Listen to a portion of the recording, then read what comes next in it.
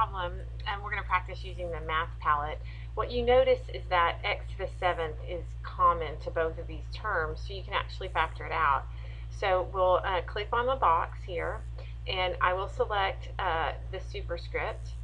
Oh, no, I won't. I'm going to go back, and I will just type the x, and then I will select the superscript, and then I'll put the 7, and then I'm going to do the down arrow, so it gets me back into the regular size.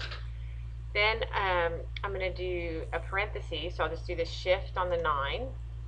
And when I factor x to the 7th out of x to the 8th, I'll just have an x left over.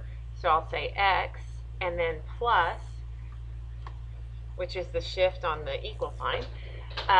Now, when I factor x to the 7th out of 9x to the 7th, I just have a 9 left. Close my parenthesis, and then hit check answer to see if I got it right.